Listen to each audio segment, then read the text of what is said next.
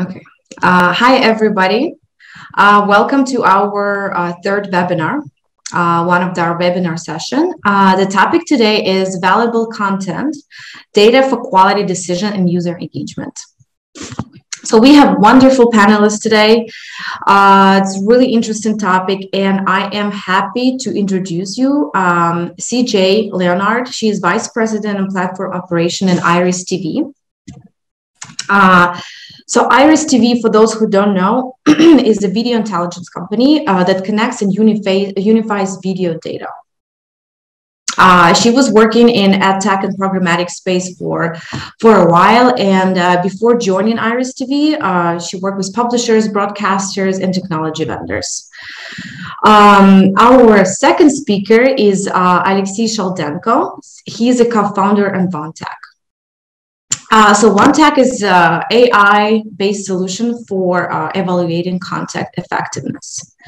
Welcome, guys. Thank you so much for joining the panel. I'm sure we'll get some valuable insights from you today. I have all these questions. I'm very, very excited to start discussing it because the topic is definitely hot and people want to get some information on how to proceed with CTV, how to use context at targeting, and etc. So I'd like to start with the fact that really CTV world is constantly changing. I think the biggest push it has during pandemic, it grew dramatically. Now it's keep growing, and I'd say publishers and advertisers are closely monitoring what are those new tools they have to improve their ROI, to get bigger engagement of their audience, how to reach the right audience. And then really important part that comes to play that we are about to go stepping into really cookieless era, where we get to use contextual advertising as contextual targeting as a #1 tool. So I think this is very important step that we have to know, no matter what part of the what part of the river we are, dependent if you're a publisher or advertiser, content creator, everyone really has to be familiar with what's going on and kind of follow all new trends. So yeah, like I said, CTV is in high demand. We gotta find the way how to engage our audience, how to attach our customers and actually touch them emotionally, which is really important because CTV gives us an opportunity to be one-on-one with our viewers. So I'd like to start with our question #1. It's about behavioral data and how it's being transformed in the marketing and as a CTV channel. So I'd like to talk to CJ first about it regarding the basics, strategies, how we can help creators, publishers, and broadcasters to create more relevant experience for audiences, advertisers regarding contextual advertising. If you can give us a little bit of information about that. I have so many questions for you, but let's start with the basics. Yeah, no. So just to expand a little bit on Iris TV, we are a video data platform. So we enable the connectivity from buy to sell side as far as context, and that's really focused on video context. If you're looking at, there's a lot of players in the space that we work with. Oracle, for example, Grapeshot. They're able to do contextual targeting, but at the page level. What we allow is for advertisers to receive is the information in a safe and secure way from the publisher side, because we're integrating at the asset level. So when we go out and we work with, say, a Crackle or other CTV publishers, we're integrating at the CMS level where the assets live. And that's a very delicate relationship. People trust us to do that. That's as one company said recently, that's the crown jewels. So just as how do we allow, better targeting and so forth in CTV? What happens is we integrate on the CMS side. We normalize all of that wealth of data that publishers have, but really don't feel comfortable exposing at times. right? Do I want to give genre? Do I want to give show name? Who am I giving it to? Is it out in the RTV bid stream? Things like that, right? All these questions come up. But what we do is we integrate with the CMS through a feed. We send it out to the data partners. We have 15 plus data partners that we work with in a litany of capacities, right? Where they go out, they'll take the assets and the information that we send, they'll take it and score it, and then send that information back to us. And then we're able to help facilitate, from there, it's facilitating a standard, with the IRIS ID that we have. Every asset gets an IRIS ID, all of the data and information that a publisher, from the publisher CMS that's been scored, there's an opportunity for each taxonomy from each data partner to be exposed that way in a secure manner in any part of the supply chain beyond, from the video player out to the DSP to the advertisers ad server. There's different ways to use that value. So just as we do that, a lot of times in the roles that I've had at, news companies like CBS and NBC, or even at SSPs, where you're, trying to expose greater data and signals to the various buying partners so that they can act on it in such a transparent way.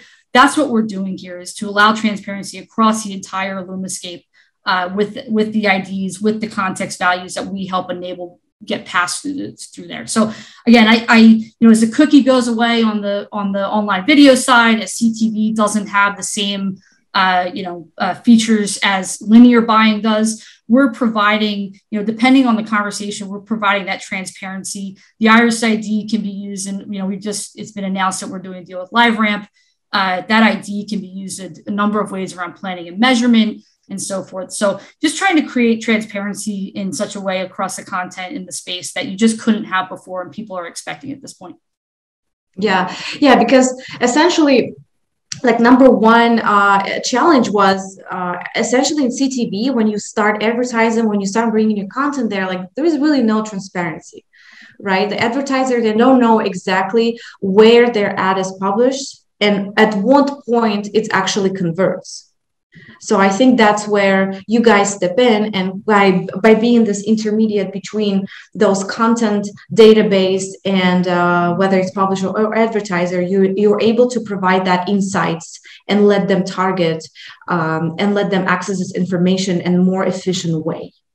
Correct. And with the level of security and so forth that the publisher would expect, as I said before, it's, there's a discomfort with exposing a lot of information, because not that they don't want to be transparent by any means. It's just that who's going to use it and how, and that is the signals that we help provide allow them to do that and be able to negotiate the appropriate rates for their own inventory as they see fit, and to the appropriate partners that are able to decode and work with those values. Mm-hmm.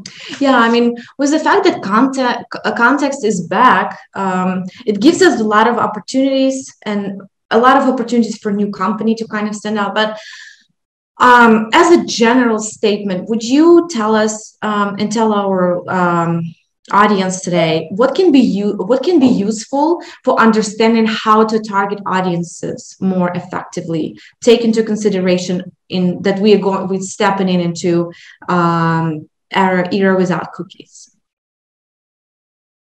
Yeah, I mean, as far as, as cookies go away and there's lacking feature sets in CTV, I think one of the things that, there's several things that these companies bring to the table. Every company has a quote unquote secret sauce, right? So one company may do more with semantics. We're going to talk about emotion at some point on this call.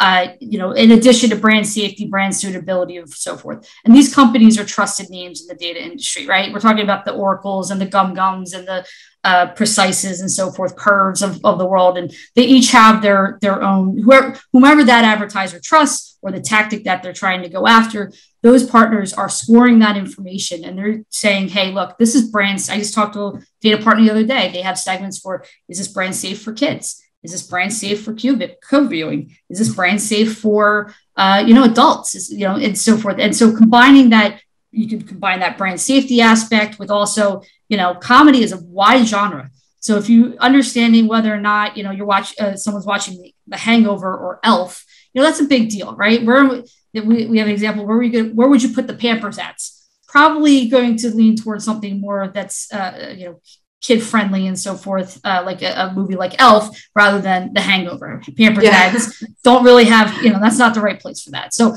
allowing, it's context has been around for a long time. I've been in the news industry for a very long time. There's a lot of subjectivity, but you have partners that you can trust. That, again, another thing I know as we talk to Alexi is around the AI aspect. These companies have developed these AI engines over several years.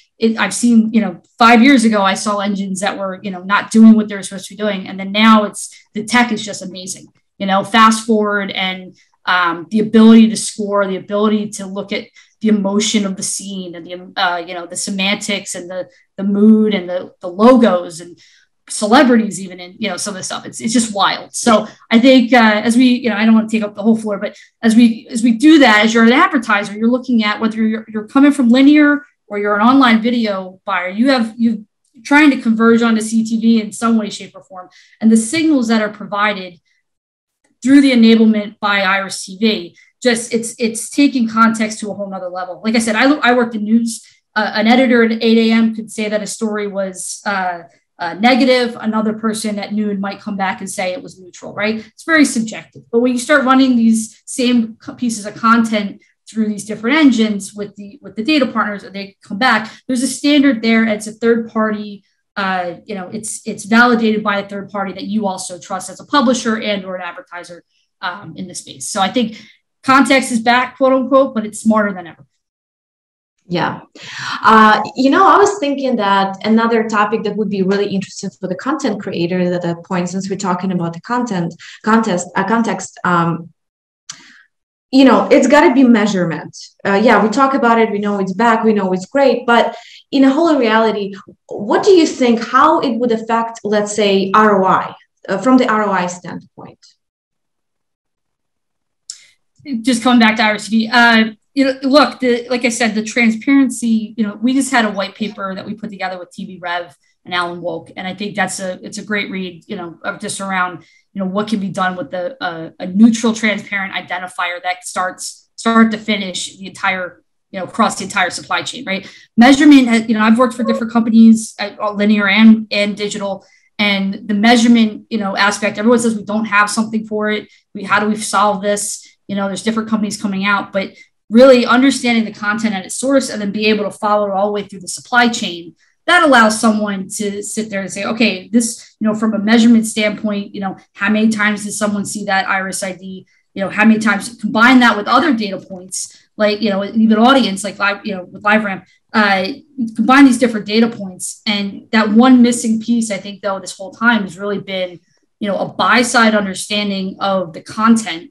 I used to get asked for show name and series name just, as a field. We have so much, we're able to unlock such a deeper signal than just a show name and so forth, that, people can plan differently as they start unlocking these tools, being able to plan and measure differently because of that missing piece being the actual content in CTV. I think that's a game changer here. Linear, you have copy, you have logs, you have programming, you know where that it's running. There's a you can run an air check, right? These are tried and true, 80 plus 100-year-old, practices, obviously innovated upon, but these concepts are now capable of being done in a more intelligent way with CTV. People talk about the wild, wild west. Well, we're here to plumb everything so that you can have an understanding and transparency to be able to do that measurement aspect or the planning piece, in addition to targeting of multiple facets. Mm-hmm. Well, thank you so much, CJ. I think it's really, really good insights. I wanted to pass it to Alexei and ask him what kind of input he has regarding behavioral data and transformation, specifically in CTV space, based on your experience in your project in Walmart. Hello, everybody. Thank you for inviting me. Well, in terms of analyzing our behavior data. We have, for example, we as one thing to be provide insights to streaming services, video production companies, even bloggers, in terms of how they improve the content and what. Or if, for example, when the companies have an intent to buy, we help them to analyze the audience, build the portrait, and improve the array in terms of, for example, if they have A/B testing. We have amazing case when we have two same, like we say, promotion materials, and we test it on the US audience, and we understood and analyze how the audience behave, what the triggers, emotional triggers work, and based on that, for example, conversion rate for the different types of platforms increased for 20% based on just only a small test of emotions, like analyzing emotions. So how we work? So basically, we analyze engagement, attention, eye focusing based on the like a visual stimuli. We created a platform that allow our clients to conduct studies in different countries and compare the results, also based on different types of demographic parameters. So in terms of providing insights, it's very important to understand your target audience and what the platform it is. So basically after that, we advise to analyze what parameters you plan to use for the targeting and what's the goal is,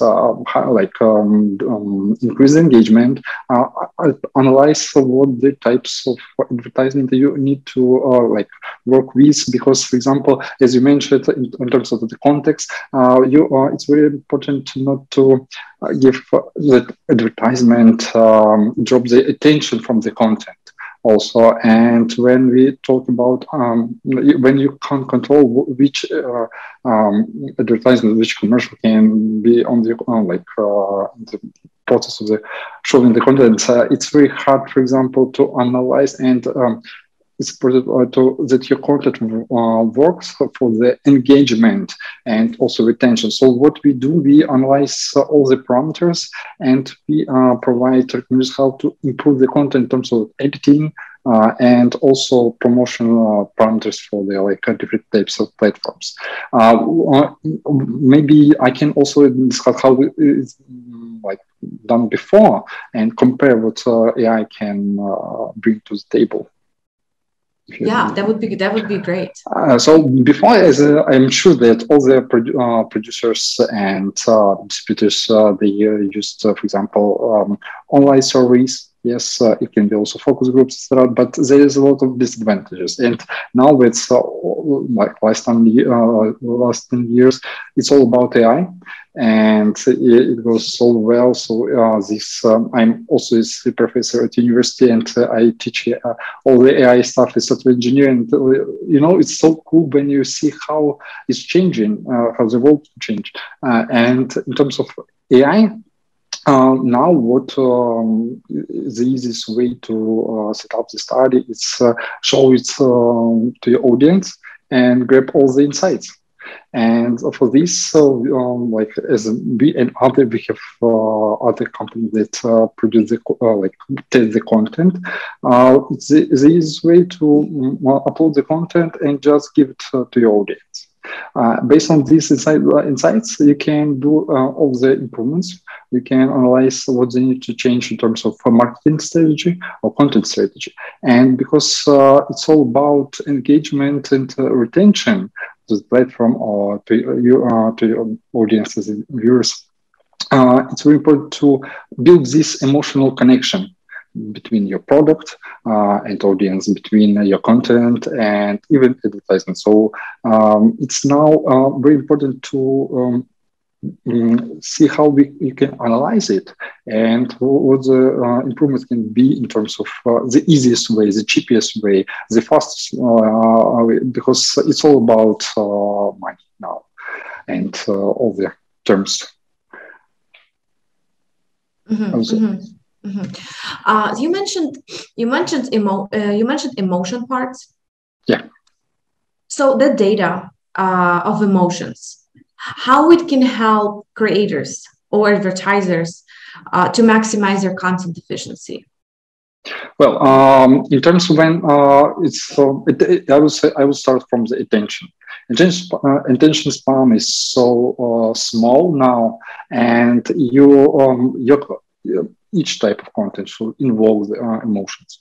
So when you have the all the call to action messages, all the empathy between audience and character. I will show you, if you don't mind, later this small piece of case where we are, for example, creators, like you have a commercial for 40 seconds, for example, but all their like products, logo or product were put in the highest peak of emotional engagement.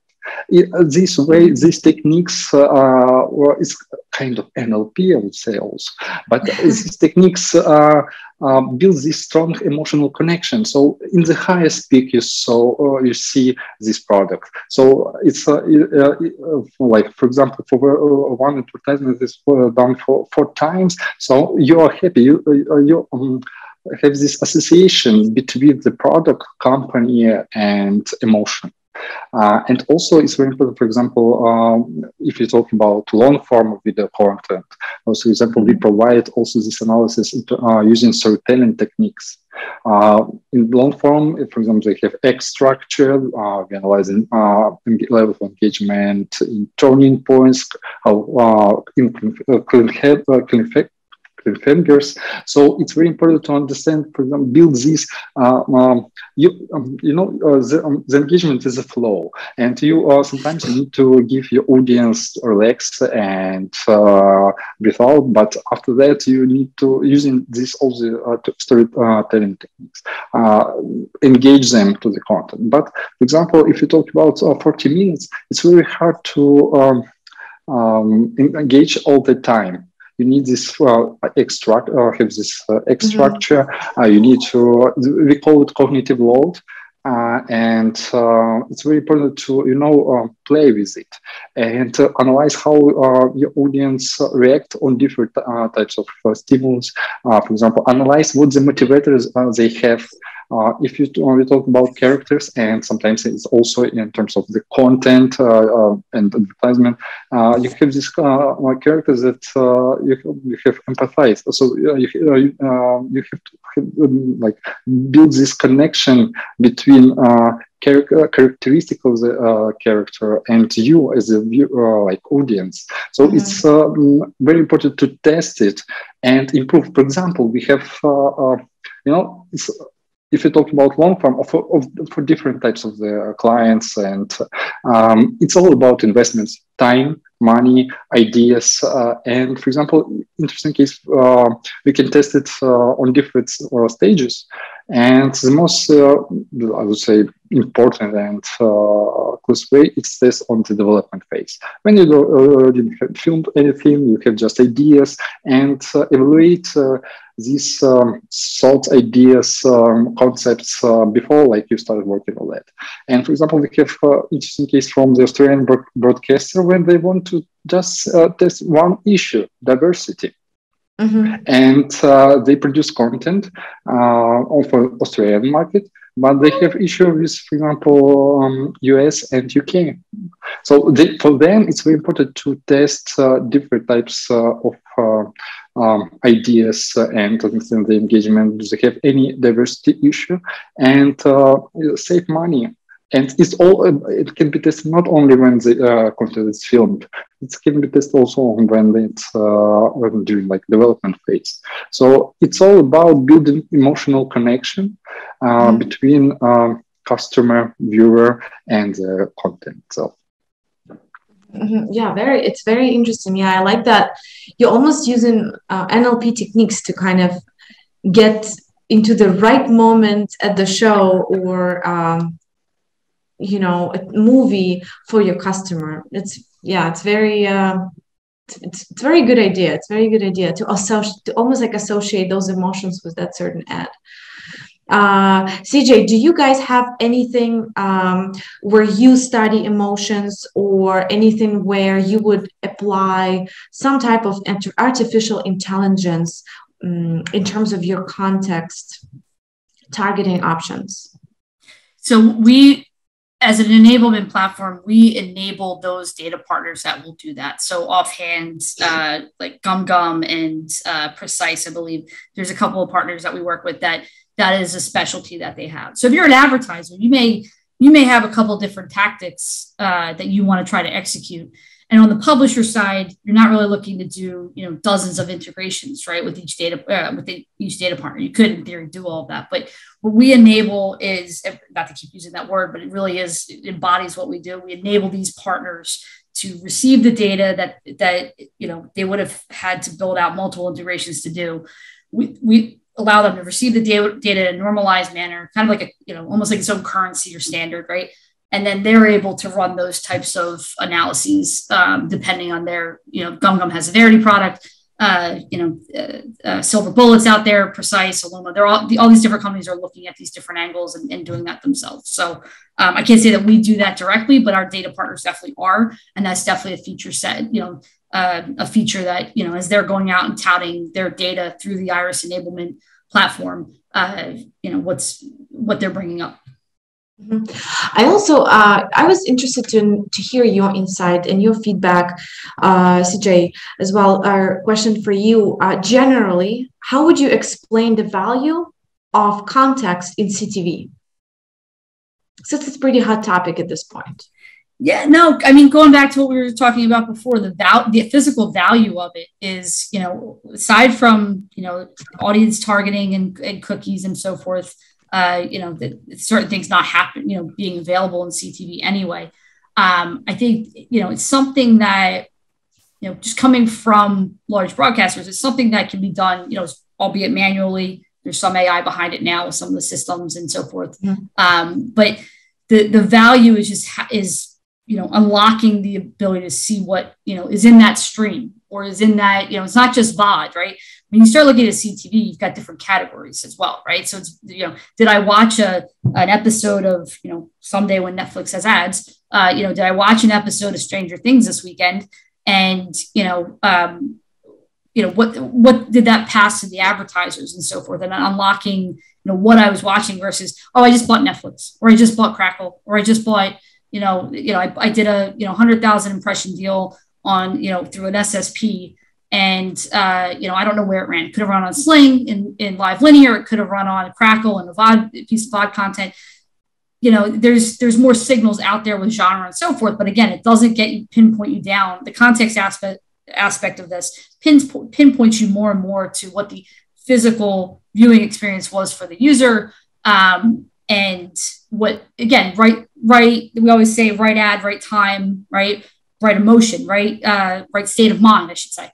If you're watching an episode of This Is Us, it's a great idea to drop a Kleenex ad after a really sad, section of that, right? That was, I have to, that's quoting Linda Yaccarino from a few years ago at an event, but, dropping that Kleenex ad in the right place is really, there's a time and place for that, right? I brought the Pampers ad up before, even kids' toys in the middle of kids' toys in the middle of The Hangover. Sure, parents are watching, but is that really the time to do that, right? So I think the going back to the value, we talk about auto intenders, right? That's audience targeting and auto intenders. Obviously, there's a great deal around that. We're looking to complement auto intender targeting perhaps, but it really if you're catching someone when they're watching Top Gear, or they're watching NASCAR, it's different, than sitting there and saying, oh, well, here's a lookalike model. We think these people are potentially watching this. They fall into this cookie pool or this made pool, whatever it is, right? We're actually showing folks what the able to show folks what the actual content was, and then through the data partners, obviously, and then even further, what was going on in that content. Right? Was I'm in Philadelphia, so was Charles Barkley on that night? Post game show for the final, that type of thing. There's celebrity information there. There's was it sad? Was it thought provoking? Things like that are also words and phrases in the taxonomy. So it just where it can be used with audience, fantastic, to augment things.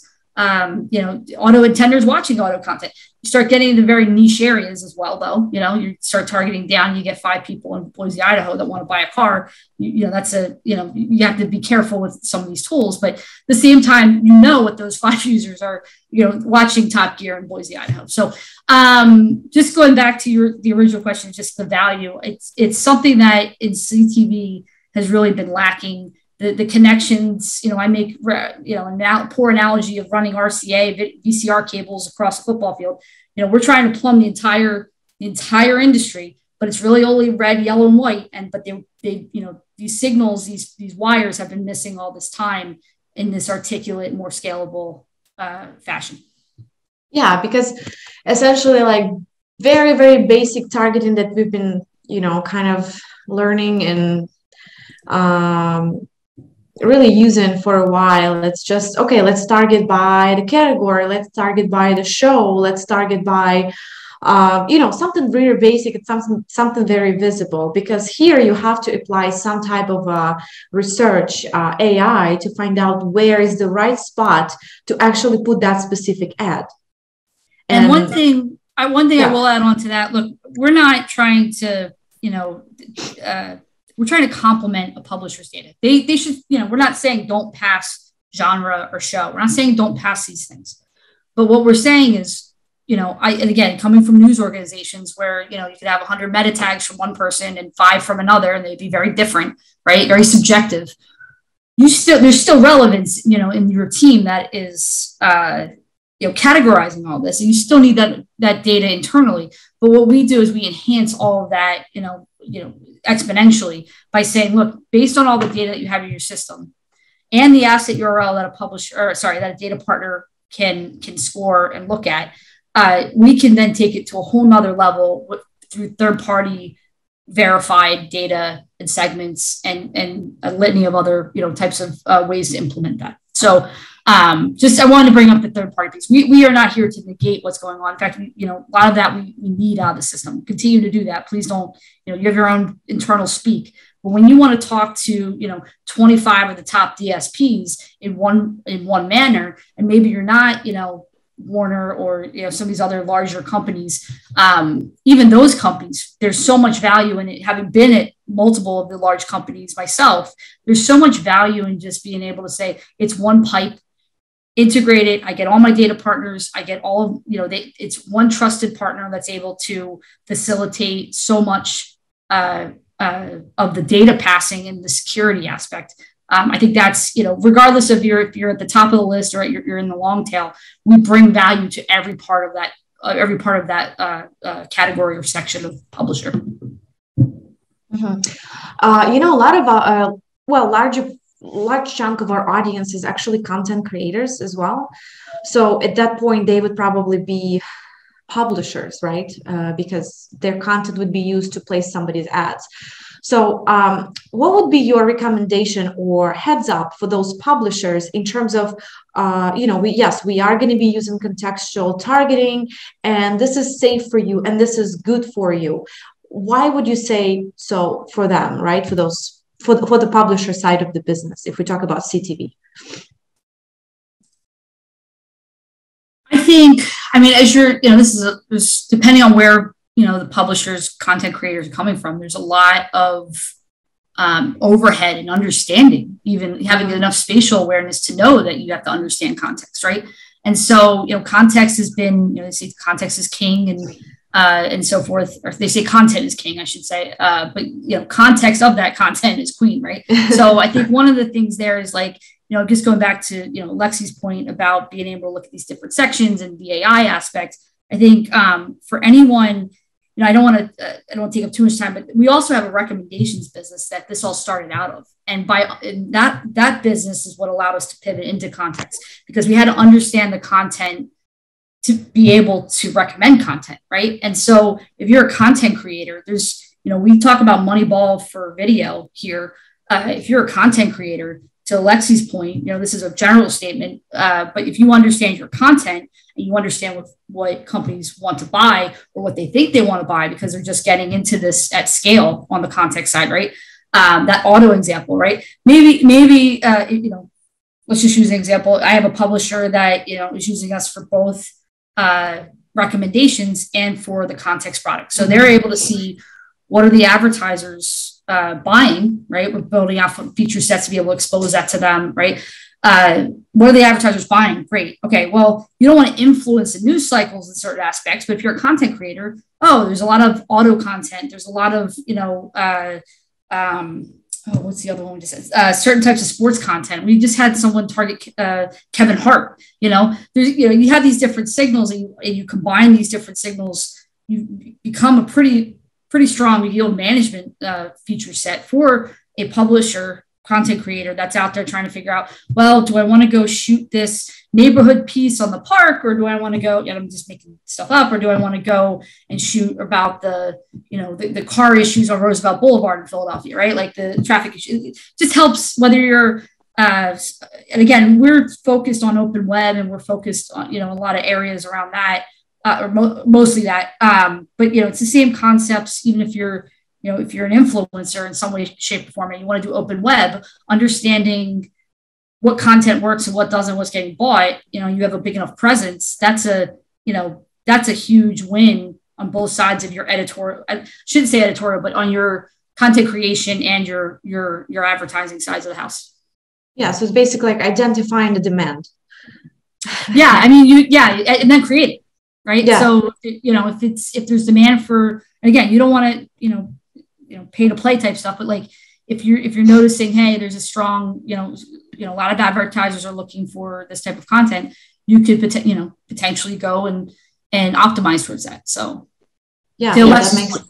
Yeah, and I'll toss that back to Alexia. And it's also kind of like trends analysis, because it's also it's a way to see combining all this data helps like create more engaging content also, and it's a win-win strategy for both like advertisers and content creators, publishers.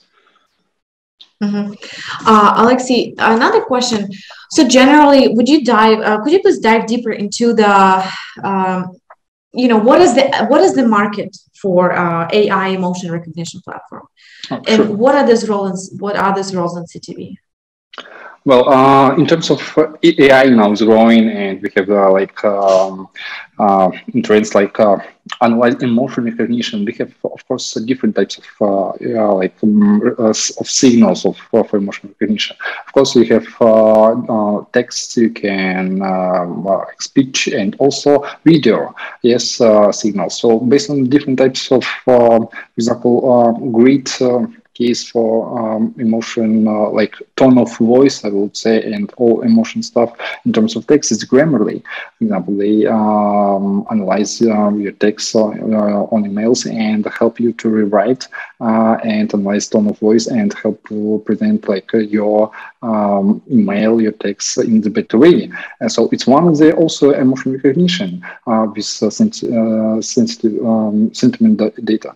Also, in terms of voice, it's we all know about Clubhouse. I think it's an amazing data set for all that have to analyze how these people speak or all these discussions, etc. So, and the next step also is video. Yes, because we have from the text is binary. After that, you go to another dimension and video. It's this combination of audio and also like all this speech to text stuff. There is plenty, I would say, opportunities for different like all the bring values to the business, because in terms of, if we talk about voice, it's call centers when you need to analyze all the intent and emotion of the customer, for example. What we are doing for analyzing engagement and emotional reactions, we have this like input as a video, and we have stimuli that invoke emotion. And for us, it's very important to understand, analyze this connection between reaction and emotional state of the, because we analyze like not just this, analysis for on the image. Just Mm-hmm. we have this very flow of reactions. That's why these markets, I would say that its estimation for this market is more than $20 billion in 2025. And for, of course, there are segmentation for different types of I would say markets, as I mentioned, for text, emotion, customer experience, for also, for example, user experience, gaming, gambling. Also, they are trying now to do a lot of emotion recognition just to involve people, and it's all about customers now. So basically, there's a lot of niches where they can be AI be applied, and also machine learning. There's now, for example, Google, Microsoft, they produce open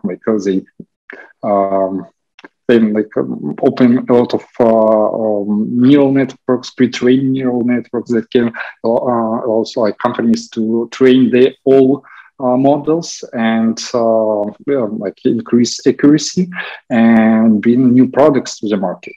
So it all depends on their business requests. Or the other, for example, we have also interesting cases when products that the main goal is invoke emotion, they need to test it.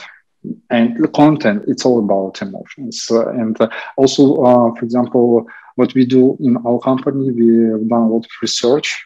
We do research with helmets, medical equipment, and also psychology. Very interesting concept of escapism. Yeah, when you try to, when your main goal to when you try to watch or decide to watch the content, it's escape. And it's very important sometimes analyze what's the emotional states based on what provokes you to do that, what they motivate watch this content, and gather all the data can bring to the publishers, to the streamers, to the different types of companies that aggregate the content, changing the TV channels. So there's a lot of amount of data that can be analyzed. And if you talk about data, big data, it's all about AI. You can't find insights without crossing all the parameters. It's all about big data, AI, machine learning. I would say that we are the time when data can tell about us more than can be think about ourselves. And also, scary. It's scary, but it's new reality. It's normal. And for us, it's very important to analyze, prepare ourselves what insights we can reach. And sometimes, I'm not sure that sometimes when we talk about speech analysis, and I say something, and after that I have these advertisements about, so they listen us. So conspiracy, but it's all about also which emotions, in what context, after what I have done using my application. So there's, it's all about data analysis, and I think that we are working on during post when the content is released, yes, or before the release, we can, for example, improve that we can gather that we, for example, we have this case of research of audience portrait. So we analyze their motivators, their fears. We analyze what characteristics, how they describe themselves. And based on that, we provide content creators with all these parameters. If they use this data, they will hit the audience in the right point. So this is what we can do, for example, on development phase. But after that, when platforms collect the data, they can hit based on this data audience. So it's all about.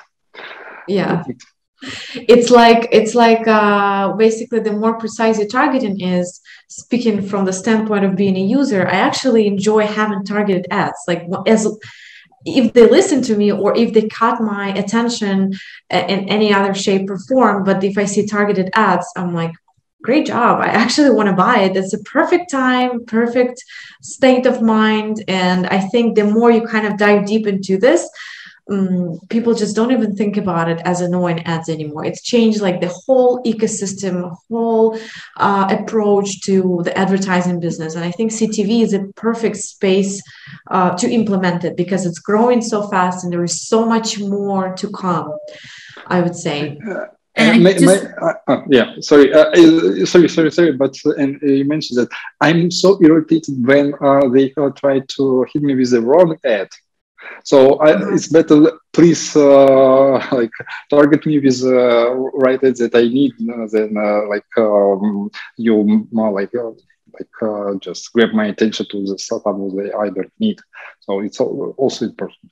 Yeah. And just one thing about contextual, I'll just say that in our model, we are one of the reasons we were born. This whole context conversation came up was that we were working in the recommendations world, and we were generating views for companies that couldn't monetize it after GDPR because a lot of the they could only do certain things, obviously around targeting and so forth, that it couldn't be related to if they had opted out, what do you do? Because of that pivot, we're only using the content to create the context segments, us with our partners. And that's not using, PII, personally identifiable information. So you're not talking in our stack. There's not a conversation around IP or user IDs and so forth. Now our partners may have that as their first party data, but us in and of ourselves are just focused on what is that asset, what is the relevant information that's associated with it, and that there's so much to unlock just in that. You're not worried about auto intenders and, did their IP hit for this or, are they cookied by X, Y, and Z and so forth. We're just looking at that asset and going, was that auto content or not? So the privacy aspect is thoroughly maintained here, at least through the Iris lens. Yeah, because they don't even interfere with PII information. They just strictly goes off, looking into small details of what a user actually are doing there on the back end without interfering with any personal data. I think this is what it can complement personal data, can complement audience data. But again, in and of itself, that, the creepy factor that some people talk about, like that's, as folks look to transform that, there's still going to be some sort of audience data. It'll just be first party. It'll transform itself, clean rooms, whole nother space we can do another session on. But in and of itself, at least through Iris, there's not a concern. We generally pass through any sort of, we get surveys all the time of, what first question is, are you a processor? Are you, and so forth of personal data? We're not. It's just simply what's on the asset and it's going out with the bid stream when it gets called. So just a clarification there, because I think that I find that's one of the exciting things, I think, is people are navigating very troubled waters elsewhere with the cookie conversation. And I feel like we're in a really great place because of our focus. Yeah, totally. I agree 100%. I wanted to move to the third part of our discussion today. It's going over the tools and strategies for channel promotion. Again, from the prospect of, for the content owners, as this is our major audience today. And Alexey, would like to pass it to you. If you could please share the case study that you faced with your company, and then CJ, I would ask you to do the same, and I think that would be a great wrap up to our webinar and a great takeaway for everyone who's watching. Sure. Well, we have prepared for this our webinar case that because all the data that we, of course, track, analyze is under confidential.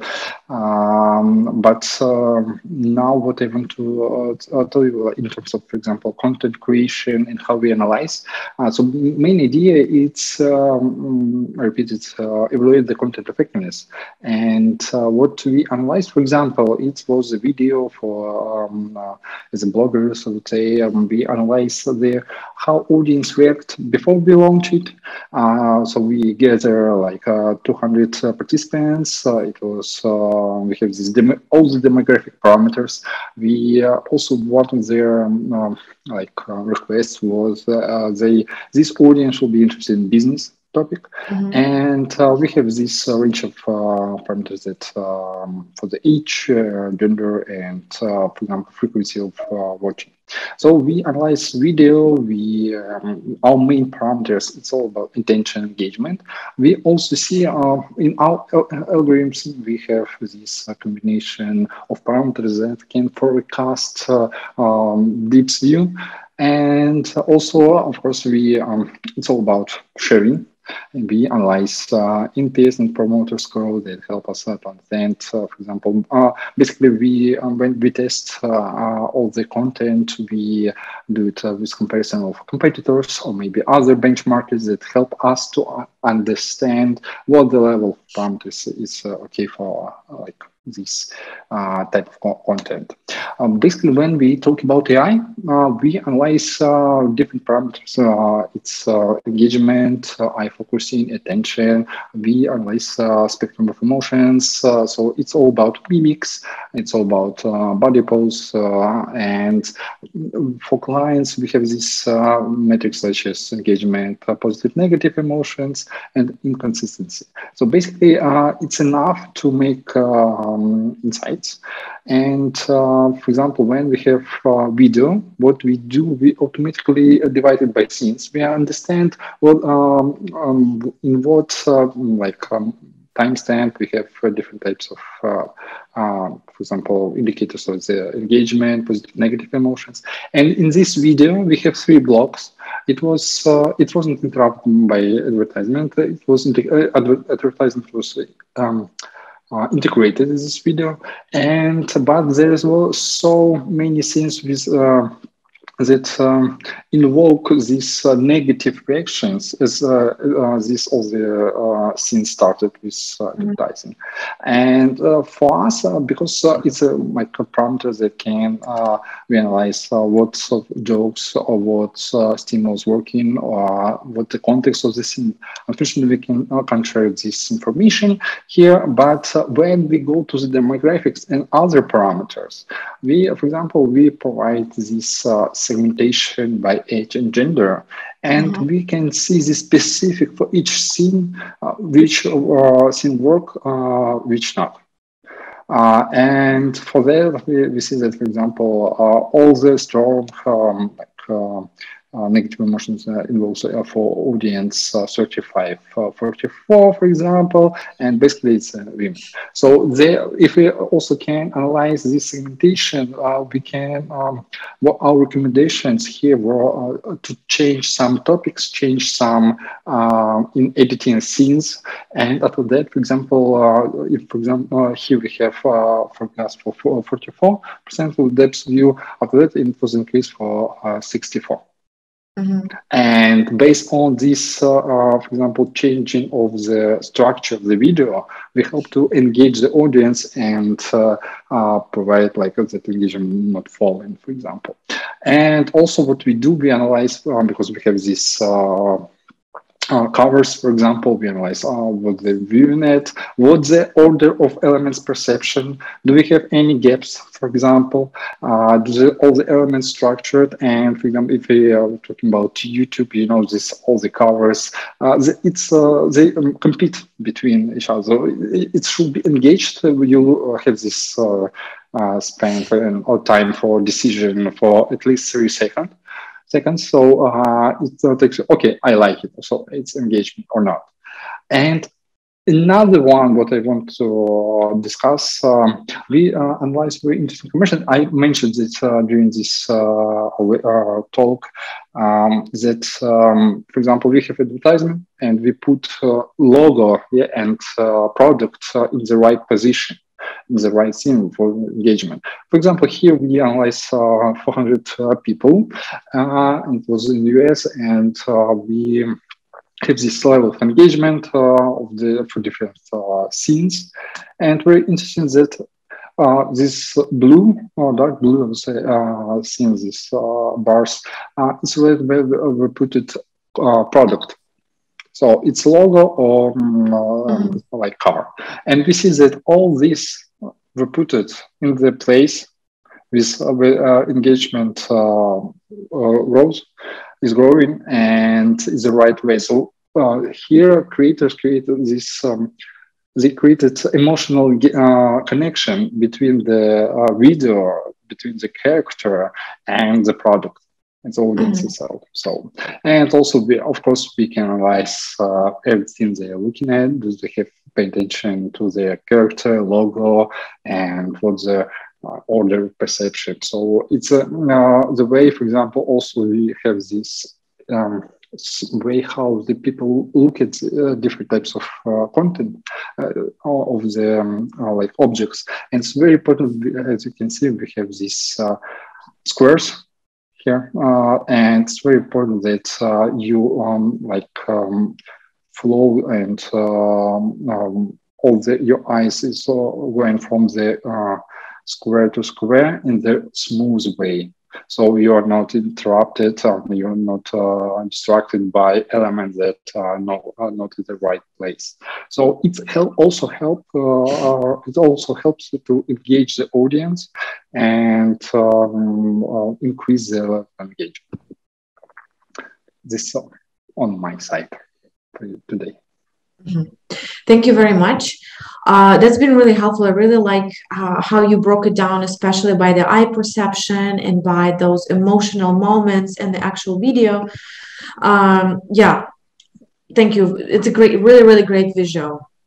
CJ, regarding Iris TV, if you can share a case study, maybe something about based on your opinion, what new marketing channels should content creators add to their marketing strategy? If you have anything to add to this based on your experience, and maybe you have an example that you can share with us, that would be really helpful too.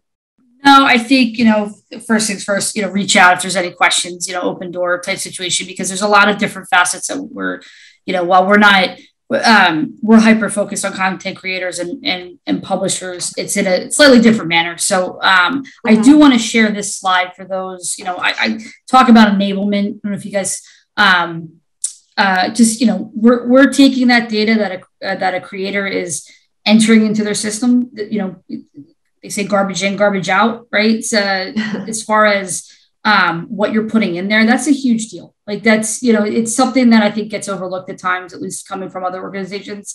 And, the quality of the data that you put in at the time of when you're uploading it and so forth, that does matter for either to yourself or down the line to others that are looking at it. So like I said before, there's a couple different aspects. We could talk about how we can help drive CPMs with you. If you're have a sales team and so forth that's out selling your content. If you're a smaller house and you're working with supply side platforms and they're out representing your inventory. Again, we could probably talking about from a creator's standpoint. How do you open up additional signals outside of just your basic genre and so forth? That's really where we would come in, and we would have those third party data partners validate. But basically, just to recap for those, the content creators on the publisher side, we're taking your asset and we're taking your unstructured data. You say series name, someone else says show name.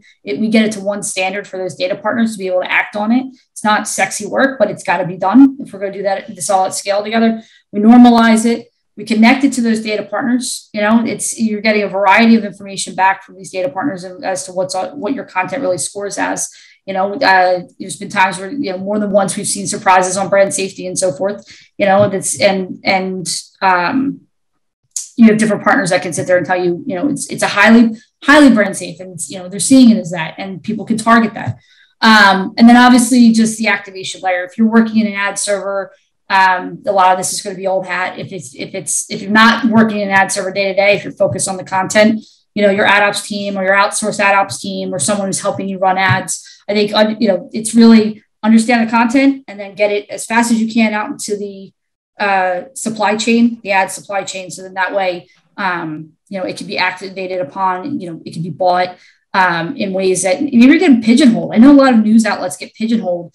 I don't want this news outlet because it's news. Well, there's a lot of great content out there. And if you find out that you're getting blocked by, different DSPs because they saw a few things before, and, this is, again, my background is news. So as we close this out, one of my big, hits the heart. I ran news ad ops teams for years, and, the ability, we would just get blocked, and the ability to unlock, to unlock content that is, great, it's evergreen, it's brand safe, it's timely, but it's not, the news cycle right now is atrocious.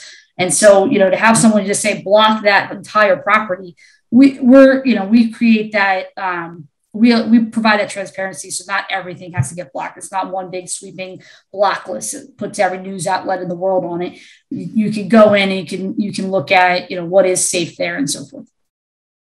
So that's, I'll leave it at that though.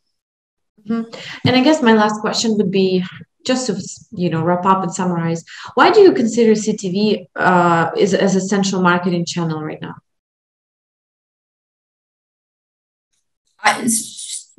Speaking for myself, who came from a linear background here in Philadelphia, working at TV stations over a decade ago and watching the digital transformation, this is not a matter of if, it's a matter of when. So folks that are, heading this off, I worked for one company and they were having growth on the linear cable side. Fantastic for them. That won't last forever. The pipes are changing. It's a lot of same thing as programmatic, right? People were talking about, programmatic is going to take jobs. No, it's not. There's if anything, it just creates better jobs and more intelligence in the space, right? But that was the big, scary thing before. I think with COVID and the pandemic, we've gotten over that hump, and now everyone's trying to figure out how do we scale. And look, I still have Comcast. I love the Xfinity cable, but they also dropped me in, Netflix for free and all the different apps, and they allow me as a gateway to get to everything I need to get to on my one device. That's what we're looking at. We're not looking, it's just going. The pipes are shifting.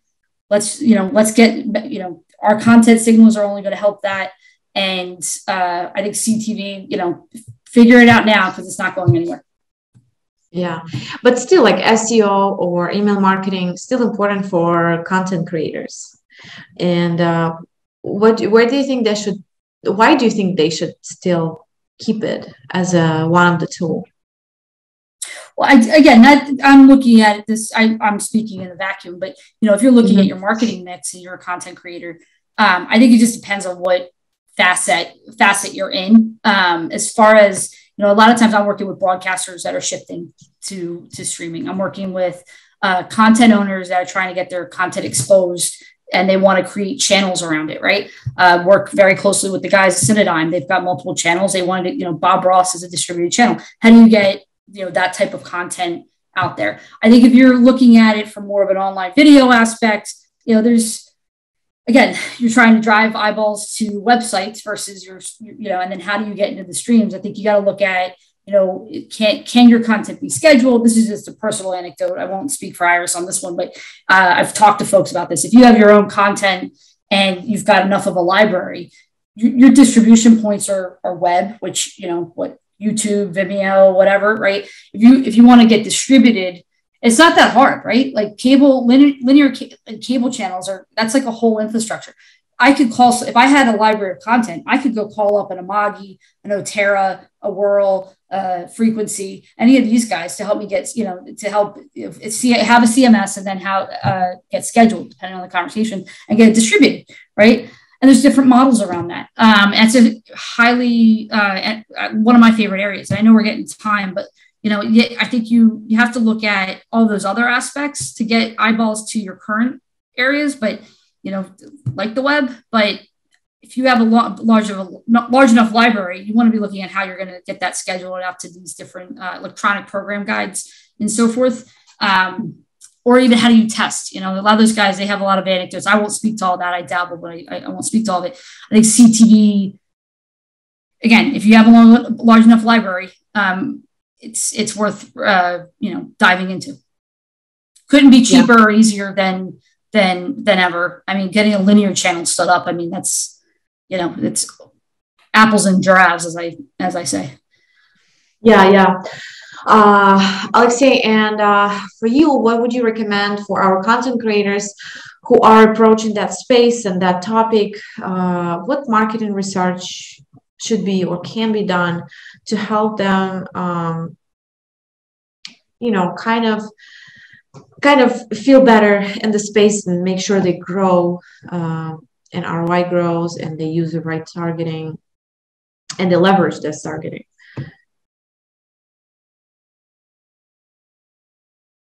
I'm sorry. Alexey? I think the best way is to do research about your audience first of all, because it's the more you know, the more effective you can create your content, distribute your content, and it's all about your audience. And in terms of classical market research, in terms of using AI system that helps you to use this data and it's very important, not only have this data, but use it and see all the insights and do as much as you can. It's better to prepare yourself, your content for your audience, and then launch and don't receive any results. So it's all about smart decisions, and I think there's plenty of companies that can help and plenty solutions, but also it's all about AI and in this collaboration of how you analyze your audience, how you know them, and how you hit them in the right way. Yeah, thank you very much, guys.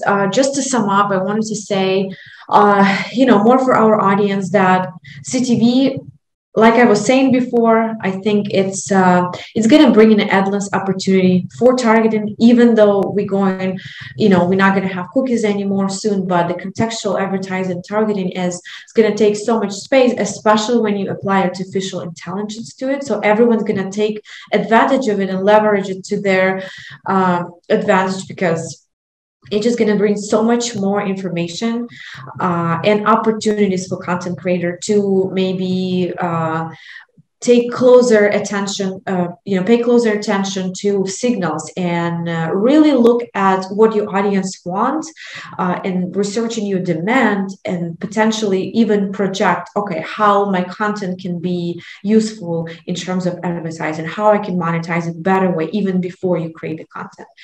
So I think that was really, really helpful. Thank you very much for attending and answering my question. I'm sure it's going to be helpful. If you have any questions, I will pass it after the webinar, so maybe you can help our audience to understand better something. So I'll let you know if we have any questions. And yeah, for now, thank you very much again for attending. Thank you. Yeah. Cheers, everyone. Have a good one. Yep. Have a great day, guys.